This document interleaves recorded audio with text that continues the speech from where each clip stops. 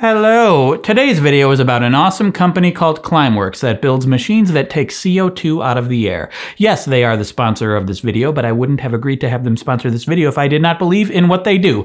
They called me up and they're like, hey, want a sponsor? And I'm like, what do you do? Take CO2 out of the air? And they're like, yeah. And I'm like, oh. Okay, so let's talk about direct air capture and how Climeworks is making the world not good by taking CO2 out of the air. What should we call it?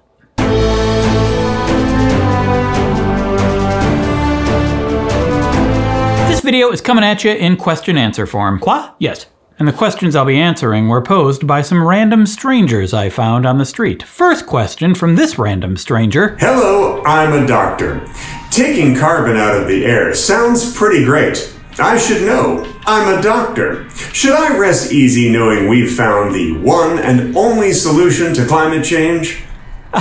Yes, absolutely. We don't have to worry about reducing emissions anymore. Don't take it from me. Ask Stephen and Rachel from Climeworks. I did. We need to reduce first, 100%. I mean, ideally, we just stop drilling from the ground. But unfortunately, A, as much as we would love that, it's a transition. And B, there's already too much carbon in the air. Our technology is removing those unavoidable excess emissions kind of on top of reduction methods. Oh, right. There are lots of things that need to be done to combat climate change. We need to reduce our reliance on fossil fuels, increase renewables, electric cars, plant trees, stop having methane balloon fights. I used to do that. It was a different time. So it's not the only tool, obviously, but direct air capture is useful, and I like what Climeworks is doing. Why do you like Climeworks? Give me the prognosis, for I am a doctor.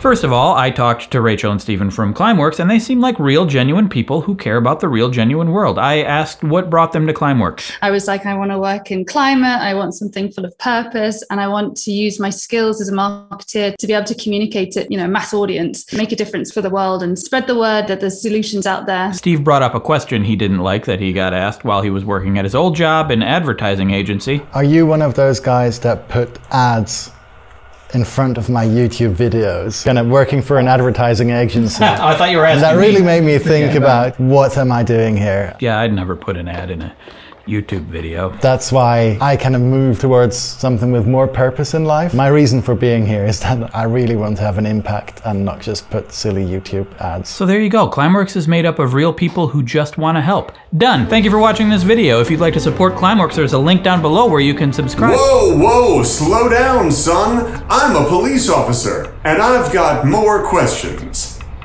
Oh, right. Back to the qua. As a police officer, I'd like to know, how does Climeworks climb work? Okay, here are the details. You got your fan drawing in your air into your box with your special filter that your CO2 sticks to. Once you're all full up of CO2, the box closes and heats to 100 degrees Celsius. They're a Swiss company. They use Celsius. 212 degrees Fahrenheit. America! This allows the pure CO2 to be collected. In Iceland, we have a partner there called CarbFix, and it's a really cool process. So once we have the captured CO2, we liquefy it, and then it gets injected deep underground, about 1,000 meters, which is basically like 2 Eiffel Towers. We've got a plant running in Iceland, which was launched last September. It's called Orka, which is actually the Icelandic word for energy. The really great thing about Iceland is it's full of basaltic rock, which is like a hard sponge. If you imagine all this liquefied CO2 is kind of filling the gaps, it then becomes solid matter, and it stays underground essentially forever. Okay. But as a police officer, can this only work in Iceland? I believe it was Bjork who said it best. Nope. It's not limited to Iceland. There is the right kind of rock in many different places. We've got a pilot in Oman. They are actually using a different type of rock. It's not basaltic, so... See, it can happen lots of places. Hello, I'm a man in a tuxedo. Do we need to bury all that carbon? Can't it be used much like my brother is being used by the woman he just married at the wedding I just came from? Yes, it can be, and is used. Not like that, though. In addition to burying a lot of it forever, they give some to greenhouses to grow vegetables. They've also gotten into the fizzness business and sold some to Coca-Cola so that they can make their sparkly water sparkly. Okay. But doesn't this use a lot of energy, much like I did doing the twist with my cousin? Yes, it does use energy, but fortunately their site in Iceland uses Iceland's clean geothermal energy. But yes, they want to build these in a lot of different places, which is why they plan to build near renewable sources as they grow. Oh, so they plan to grow, do they?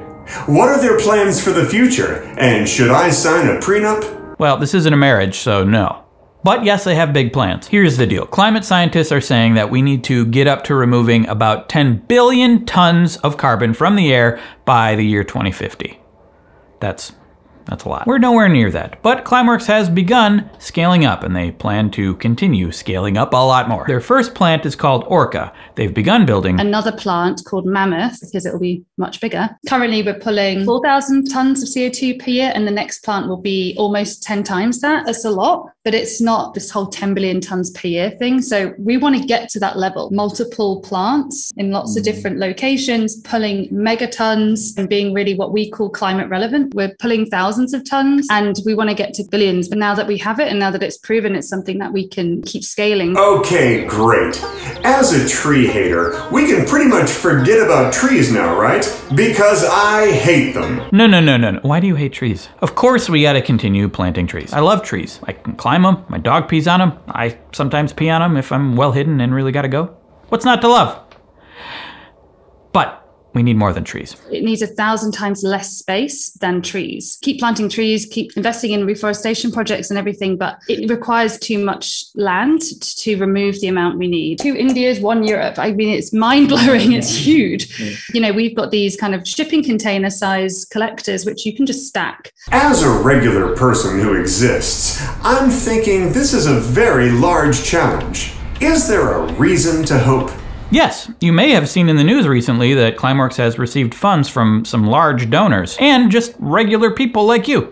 Who, me? Yes. We've got currently 15,000 what we call climate pioneers. What we think is really unique with Climeworks is that actually individuals can take a subscription and they can remove CO2 from the air, fight climate change on a monthly basis or yearly basis, and you can help support the goal and the mission. I'm a climate pioneer, currently in 34th place. What up? Wait. 35? I went down a rank while I was editing this. Oh, I'm so angry that more people want to fight climate change now.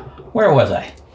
I support them every month, and you can too. You can just follow the link below and subscribe. You can get in on the ground floor of what I think is going to be a big player in the fight against climate change.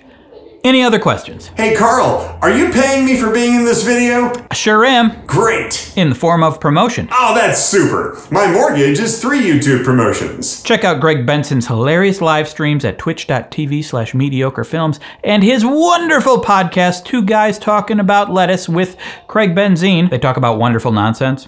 Very little about lettuce, actually, but it's fine. And thanks again to Rachel and Steven for talking with me and for helping take CO2 out of the air. I hate climate change, it's so stupid! So you can click down there to subscribe to them, or just go to their website, learn more about them, tweet about them, tell your grandma. I regret telling you that I peed on trees sometimes. Don't go peeing on other people's trees. And YouTube thinks you'll like that video. There's a video that's probably really good. I don't know what it is. You can click there to subscribe and check out Climeworks. Thanks for having me, and I apologize for saying the word in your branded video.